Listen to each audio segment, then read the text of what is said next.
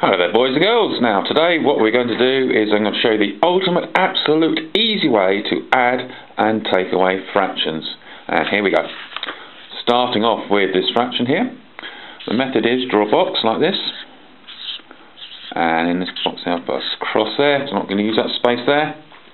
So put one of the fractions at the top, 3 and 5 there, 1 and 3. There you go, boys and girls. 1 times 5 is 5 in this box here. We've got 5 times 3, which is 15, 3 times 3 is 9. Now, whatever's in this box here goes at the bottom of the fraction, and then these two here, we add them up. So 9 and 5 is 14. There you are, Bob's your uncle. 14 over 15 is your answer. Let's try another one, shall we? Say 4 over 5 plus 2 over 7. There you go. So start again. Draw a box like this.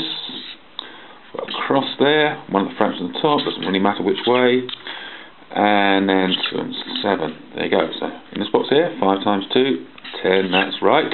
4 times 7, 28.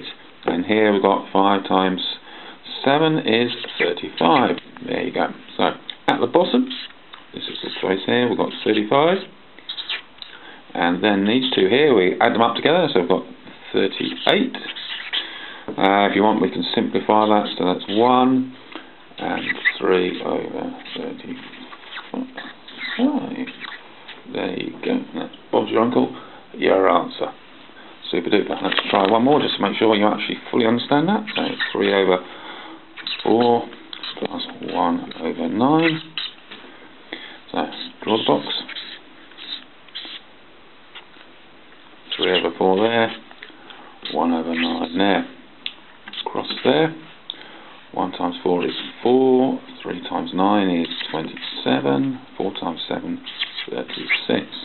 So at the bottom we've got 36, and then these two added up together make 31. Super duper. 31 over 36. That's it. Now let's move on to subtraction.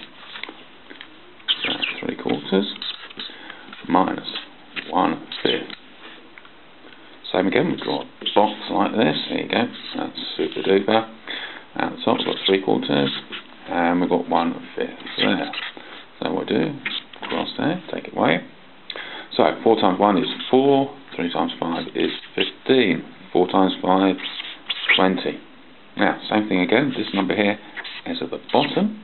At this time we take them away. Remember, got a take away there. So 15 take away 4 is 11. Super duper.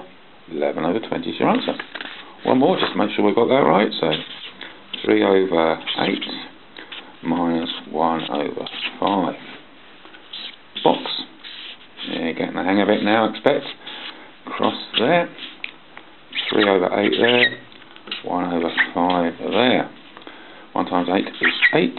5 times 3 is 15. And 5 times 8 is 40. So at the bottom, this number here, we have 40 there, and 15 take away 8 is 7. Bob's your uncle again. 7 over 40, that is the ultimate way to do fractions, adding and taking away.